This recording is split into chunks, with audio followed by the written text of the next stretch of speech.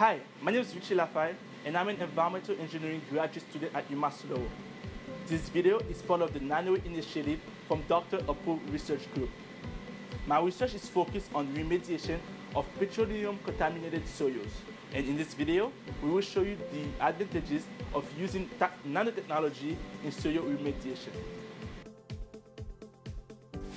Here are our three samples. First, we have 50 grams of glass beads in a petri dish.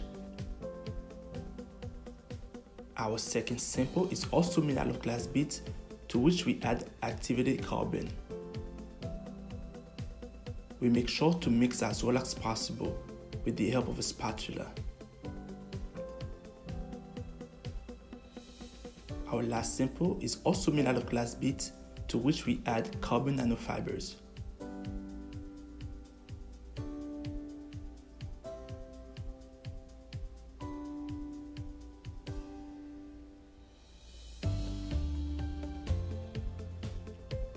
Now let's see how our samples react with microwaves.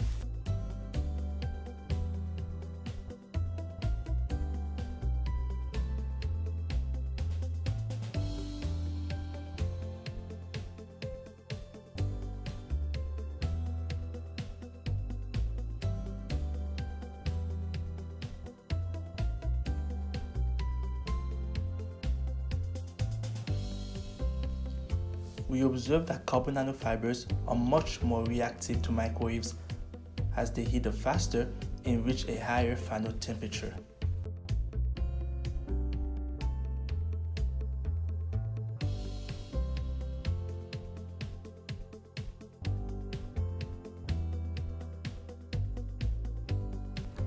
This demonstration shows the difference in microwave reactivity of carbon-based materials.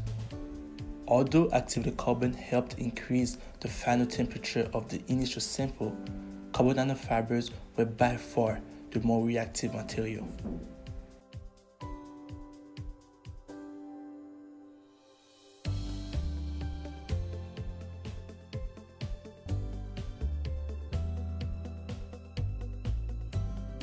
This is the end of my demonstration. Thank you for watching.